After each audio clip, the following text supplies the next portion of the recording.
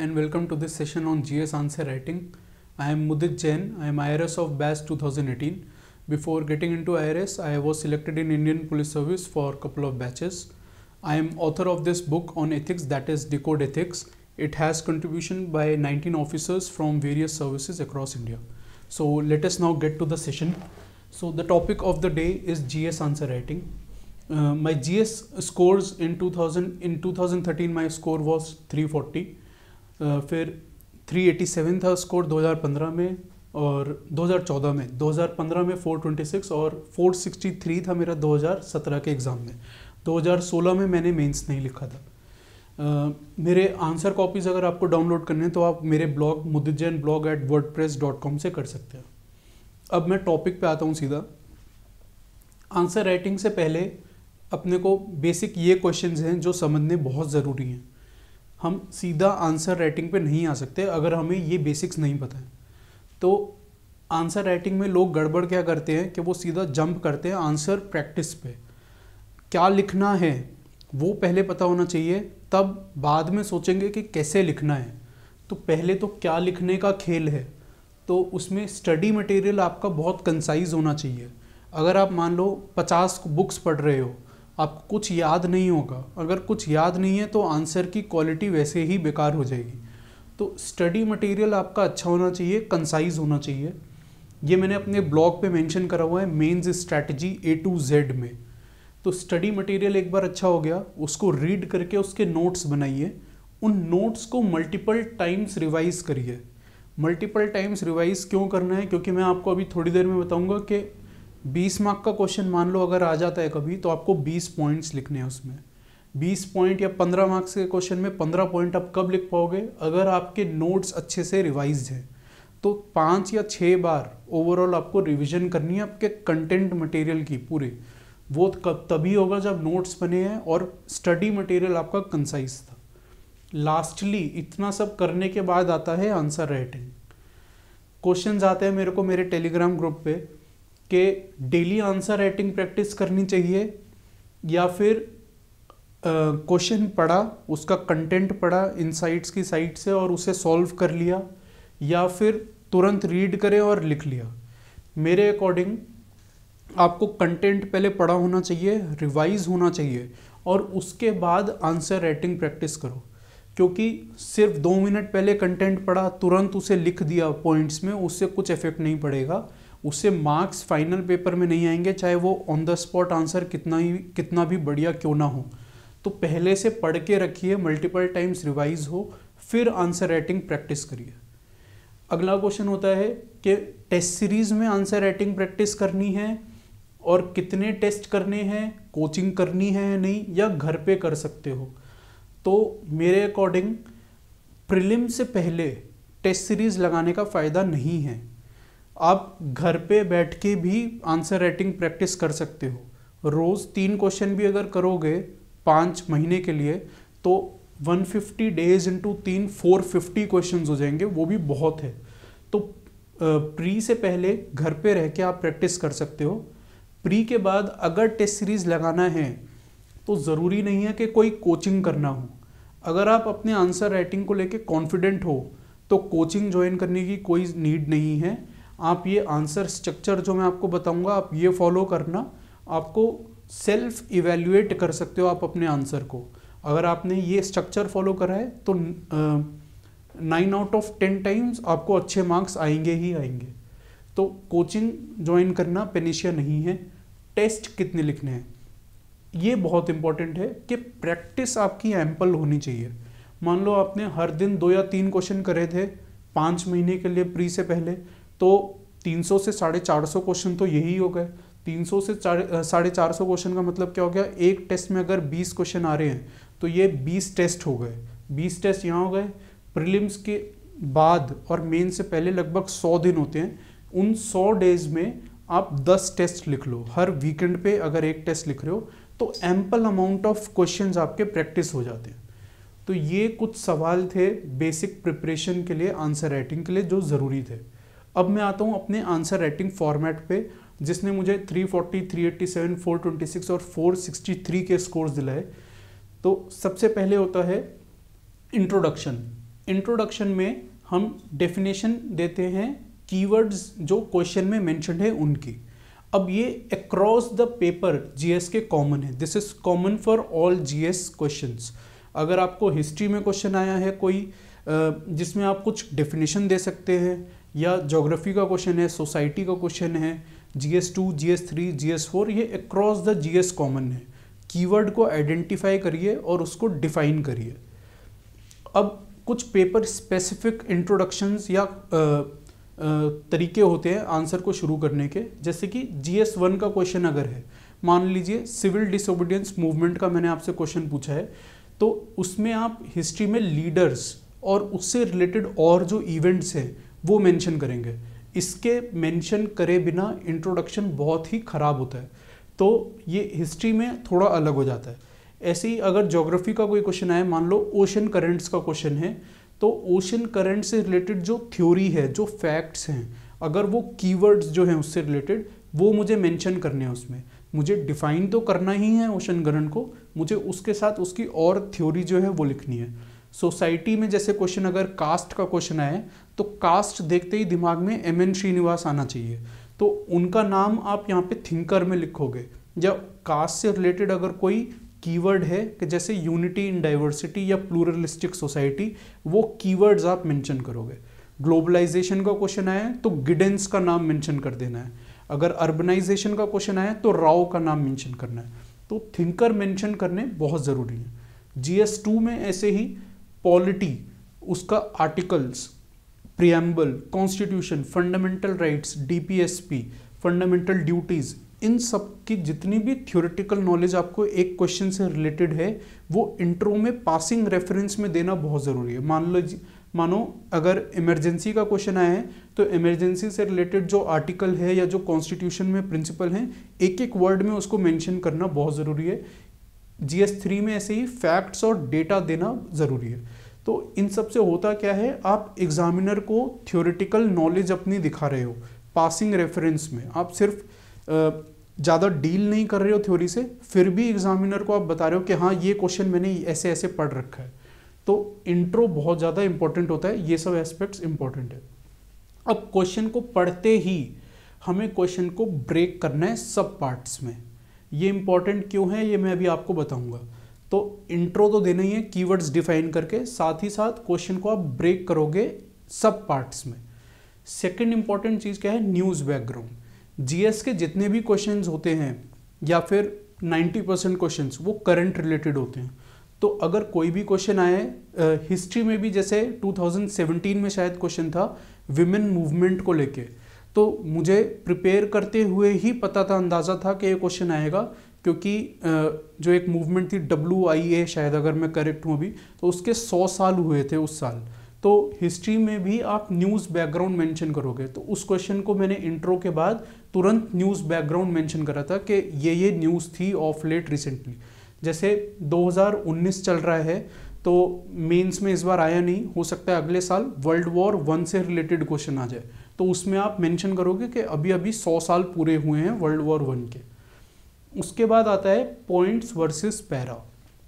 Across the GS आप कोशिश करोगे कि पॉइंट्स में आंसर लिखने हैं। क्यों? क्योंकि पॉइंट्स में आंसर जितना लिखोगे मल्टीपल डायमेंशंस आएंगी। ये जीएस का पेपर है, ना कि ऑप्शनल। ऑप्शनल में हम एक बार बोल सकते हैं कि डेप्थ में आंसर लिखना है, यहाँ पे डायमेंशन में आंसर लिखना है। तो अगर 10 मार्क का क्वेश्चन है और मैंने 10 डायमेंशन लिखी हैं, एग्जामिनर को अगर 4 डायमेंशंस अच्छी भी नहीं लगी तब भी उसके पास 6 डायमेंशंस होंगी मुझे रेट करने के लिए। तो डायमेंशन जितनी ज़्यादा होंगी उतने ज़्यादा चांस हैं कि आपको 50% मार्क्स हर क्वेश्चन में मिलेंगे। और पैरा में लिखने में प्रॉब्लम क्या होती है कि हम इशू से डाइग्रेस हो जाते हैं, हम उस इशू पे फोकस नहीं करते और पेज खत्म हो जाते हैं अपने पास। तो पॉइंट्स में आंसर लिखो, 2-2 लाइन का पॉइंट चलेगा, या 1 लाइन का भी पॉइंट बना देता हूँ मैं आंसर में, जैसे आप मेरे ब्लॉग पे देख सकते हो आंसर कॉपीज में। तो मेजर क्या इंपॉर्टेंट क्या है, पॉइंट्स होने चाहिए, ना कि पैरा। नंबर ऑफ पॉइंट्स, अभी मैंने आपको शुरू में बताया था, ब्रेक द क्वेश्चन इनटू सब पार्ट्स। अब क्वेश्चंस यूपीएससी में कैसे आते हैं कि 3 या 4 लाइन का क्वेश्चन होता है, एक चीज़ पूछी है, फिर दूसरी चीज़ पूछी है, तीसरी चीज़ पूछी है। For example on the spot question मैं एक बनाता हूँ कि poverty has been a major concern for India across the decades, various governments have tried n number of solutions, but the problem still persists. So what are the solutions according to you? अब ये 3 लाइनों का question है. Poverty has prevailed, governments have decided done various solutions, provided various solutions, what are your solution. अब मैंने पहली 2 lines पे आपसे क्वेश्चन नहीं पूछा है, फिर भी यूपीएससी ने वो 2 लाइन्स लिखी हैं. यूपीएससी आपसे सीधा पूछ सकता था what are the solutions for poverty, लेकिन उसने ऐसा नहीं करा. तो पहली 2 लाइन्स को इग्नोर नहीं करेंगे हम. हमने क्वेश्चन को ब्रेक करना है सब पार्ट में. तो मेरे अकॉर्डिंग इस क्वेश्चन के 3 सब पार्ट्स हैं, ना कि 1. हम तीनों सब पार्ट्स को, अगर ये क्वेश्चन 10 मार्क का है, इक्वल वेटेज देंगे. 3 मार्क्स, 3 मार्क्स और 4 मार्क्स. तो 3 मार्क्स में आप बताओगे कि पॉवर्टी कैसे कंसर्न है, उसके 3 पॉइंट लिख दिए. 3 पॉइंट्स आप लिख दोगे कि across the years decades government ने क्या क्या सोल्यूशन लिए हैं.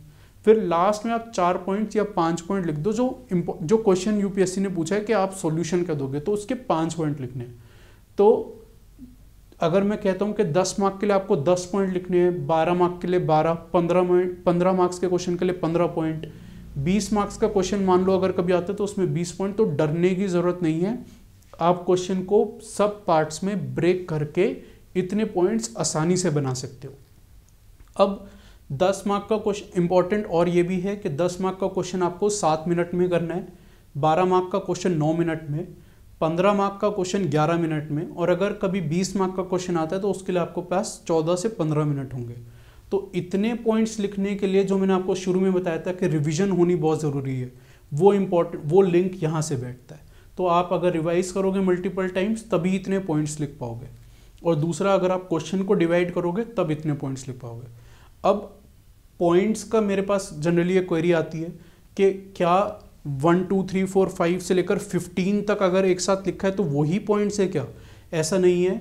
अगर आपने इंट्रो लिखा है वो भी अपने आप में एक पॉइंट बन जाता है, ज़रूरी नहीं है आपने उसको नंबर कराओ. डायग्राम भी एक पॉइंट है. अगर आपने न्यूज़ बैकग्राउंड लिखा है, कंक्लूजन लिखा है, एग्जाम्पल लिखे हैं, वो भी अपने आप में पॉइंट है. तो अगर एक्सप्लिसिटली आपने 10 मार्क के क्वेश्चन में 6 पॉइंट लिखे हैं, प्लस इंट्रो है, प्लस कंक्लूजन है, डायग्राम है, एग्जाम्पल है, तो वो अपने आप में 10 पॉइंट हो जाता है. तो ज़रूरी नहीं है कि 10 अलग से दिखना ही चाहिए नंबर. तो ये हो गया नंबर ऑफ पॉइंट्स, और पॉइंट्स हम कैसे करेंगे. अब इसका इफेक्ट क्या होता है. एक चीज़ होती है क्वालिटी, एक होती है क्वांटिटी. हम यूपीएससी को और एग्जामिनर को साइकोलॉजिकली हिट करने की कोशिश कर रहे हैं 2 रिस्पेक्ट्स में. क्वालिटी भी है हमारे आंसर में क्योंकि हमने इंट्रो लिखा है, हमने न्यूज़ बैकग्राउंड दिया है, हमने थिंकर, लीडर वगैरह के नाम दिए हैं. GS2 में हमने आर्टिकल्स वगैरह लिखे हैं, GS3 में हमने फैक्ट्स दिए हैं. ऐसी एथिक्स की वीडियो में मैंने बताया है इसी चैनल पे जो अपलोड है कि एथिक्स में हमने कैसे क्वेश्चन को कीवर्ड्स में आइडेंटिफाई करा है, एग्जाम्पल्स लिखे हैं, डायग्राम बनाए. तो अगर आप इतना सब कर रहे हो तो वो क्वालिटी दे रहा है, और जो क्वांटिटी आपने पॉइंट्स दिया वो क्वांटिटी के एस्पेक्ट को कवर कर रही है. तो इन दोनों एस्पेक्ट्स को मिला के आपके 10 में से 5 देना एग्जामिनर की मजबूरी हो जाती है. 10 में से 5 अगर आपको मिलते हैं, 12 में से 6 मिल रहे हैं, 15 में से 7.5 या 8 मिल रहे हैं, तो आपको 250 में से 125 मिलेंगे. ओवरऑल जीएस में आपके 450 मार्क्स लाने से कोई नहीं रोक सकता. तो इन दोनों एस्पेक्ट्स पे आपको काम करना है. ये मैंने आपको ऑलरेडी बता दिया है कि ब्रेक करना है आपको क्वेश्चन को सब पार्ट्स में, और हर पार्ट की हेडिंग बनाना अलग से. कि जैसे हमने जो अभी क्वेश्चन लिया पॉवर्टी वाला, तो हेडिंग बन जाएगा पॉवर्टी एज कंसर्न, उसके 3 पॉइंट्स हो गए. फिर अगला आ गया गवर्नमेंट सॉल्यूशंस, 3 पॉइंट हो गए. फिर सॉल्यूशंस जो आप दे रहे हो, इनोवेटिव सॉल्यूशंस, उसके 5 पॉइंट हो गए. तो एग्जामिनर को अलग से दिखना चाहिए हर पार्ट, उसको ढूंढना ना पड़े क्वेश्चन में. अब अगला स्टेप है पेपर स्पेसिफिक कीवर्ड्स. ये बहुत ही मेजर स्टेप है, ये पता है बहुत लोगों को, लेकिन फिर भी इस एंगल पे गलती हो रही है बार बार. इसमें क्या है, जैसे मैंने पॉवर्टी वाला क्वेश्चन दिया, ये सेम क्वेश्चन मैं आपको GS1 में दे सकता हूँ. पोस्ट इंडिपेंडेंस में मैं आपको GS1 में ये ज्योग्राफी का पार्ट बना के भी दे सकता हूँ, क्योंकि ज्योग्राफी में ह्यूमन ज्योग्राफी भी आता है, पॉपुलेशन का टॉपिक है. या मैं आपको ये सोसाइटी में दे सकता हूँ. तो हिस्ट्री हो गया, ज्योग्राफी हो गया, इंडियन सोसाइटी हो गया. या मैं ये आपको GS2 में दे सकता हूँ पॉलिसी में. मैं GS3 में आपको इकोनॉमी के रिस्पेक्ट में दे सकता हूँ. GS4 में भी सेम क्वेश्चन दे सकता हूँ. क्या आप हर पेपर में इस क्वेश्चन का सेम आंसर लिखोगे? अगर आपने सेम आंसर लिखा है तो वो बिल्कुल गलत है। हमें पेपर स्पेसिफिक आंसर लिखना है। अगर मैंने आपको ये क्वेश्चन सोसाइटी में दिया है तो मुझे सोसाइटी के कीवर्ड्स चाहिए इस क्वेश्चन में। तो ऐसे सोसाइटी के कीवर्ड्स की लिस्ट मैंने अपने ब्लॉग पे अपलोड कर रखी है सोसाइटी डिक्शनरी के नाम से। अगर ये क्वेश्चन आपको GS2 में आया है तो मुझे आर्टिकल्स चाहिए, उसमें प्रीएम्बल चाहिए, पेपर स्पेसिफिक कीवर्ड्स कि गांधी जी ने अगर आर्टिकल 46 में कुछ बोला है वीकर सेक्शन से रिलेटेड तो उसको आपने यहाँ पे मेंशन करना है। अगर ये मैंने एथिक्स में दिया है तो मुझे हर पॉइंट में एथिक्स का कीवर्ड चाहिए, जैसे कि कंपैशन हो गया या यूटिलिटेरियनिज्म हो गया, कम्युनिटेरियनिज्म हो गया, तो मुझे कीवर्ड चाहिए पेपर स्पेसिफिक। अगला है एग्जाम्पल्स। अब एग्जाम्पल्स का मेजर जो कंट्रीब्यूशन रहता है वो रहता है ज्योग्राफी के क्वेश्चन में और एथिक्स के क्वेश्चन में। हिस्ट्री के क्वेश्चन में या सोसाइटी के क्वेश्चन में इतना इम्पोर्टेंस नहीं है एग्जाम्पल का जितना कि ज्योग्राफी और एथिक्स में है।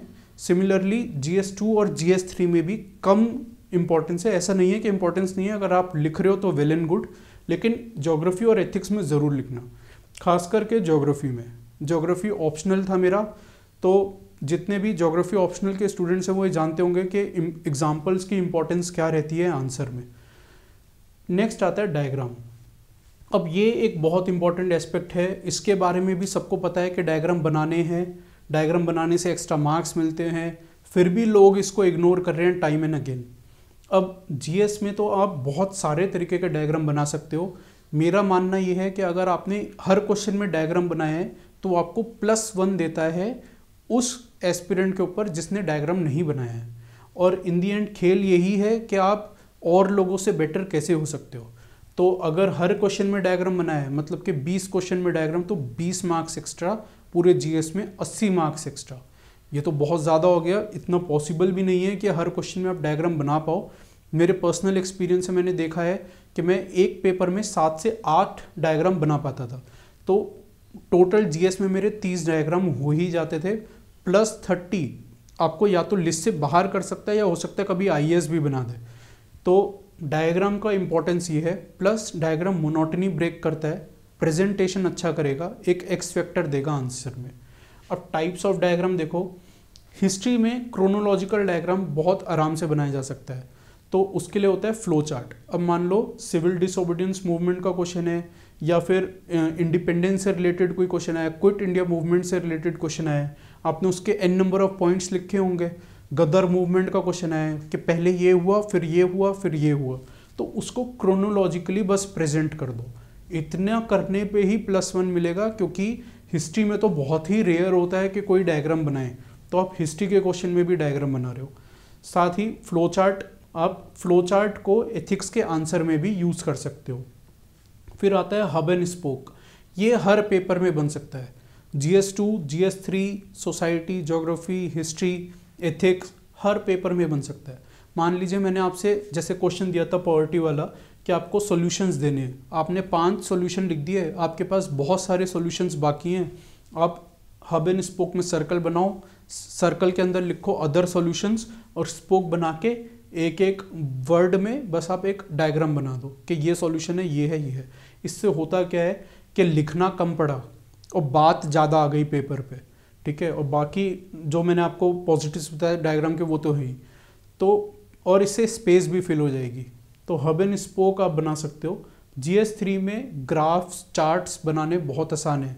GDP का क्वेश्चन आता है तो आप एक चार्ट की रिप्रेजेंटेशन दे सकते हो, एक ग्राफ की। और ये नया तरीके का डायग्राम है, आजकल ये बहुत चल रहा है, मार्केट में बहुत इन है ग्राफ्स बेस्ड डायग्राम बनाना। ये डिफरेंस बिटवीन डायग्राम आपके हर पेपर में बन सकते हैं। टॉपिक स्पेसिफिक डायग्राम्स होते हैं, जैसे अगर वोल्केनो का क्वेश्चन आए ज्योग्राफी में, या फिर प्लेट से रिलेटेड क्वेश्चन आए तो प्लेट्स बना दो, वोल्केनो बना दो। GS2 में अगर ट्रांसपेरेंसी का क्वेश्चन आए तो पबेड वाले जो स्टूडेंट्स होते हैं वो जानते हैं, जैसे ट्रांसपेरेंसी अकाउंटेबिलिटी का प्रिज्म रिलेटेड एक डायग्राम होता है, वो आप बना सकते हो इसमें।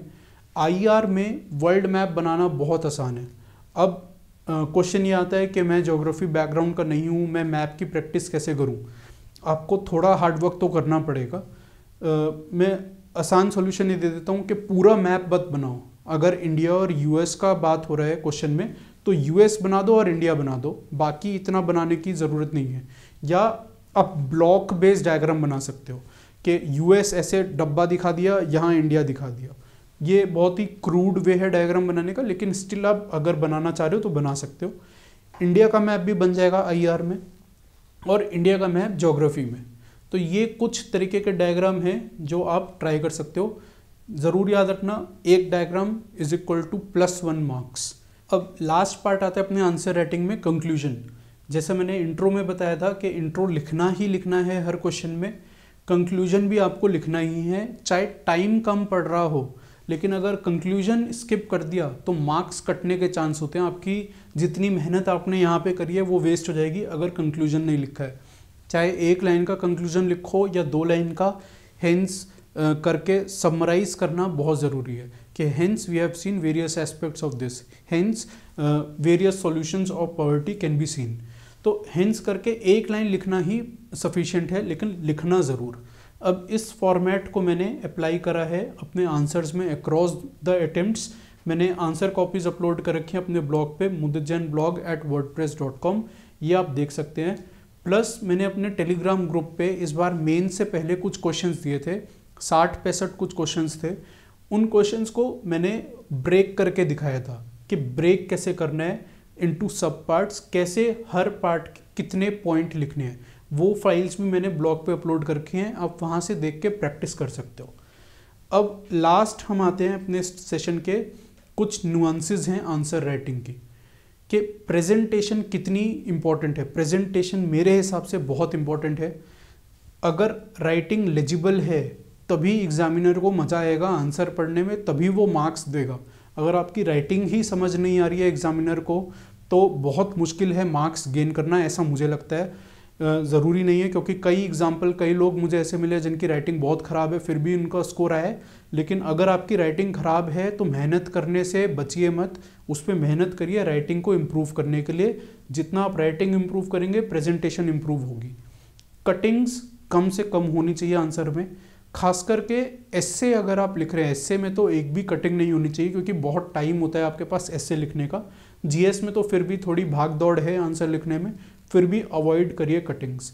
हेडिंग्स का इंपॉर्टेंस मैंने आपको बताया है कि हेडिंग्स हर सब पार्ट की अलग से बननी चाहिए ताकि एग्जामिनर को अलग से ही दिखे कि आपने वेरियस सब पार्ट्स को एड्रेस करा है, उसको ढूंढना ना पड़े।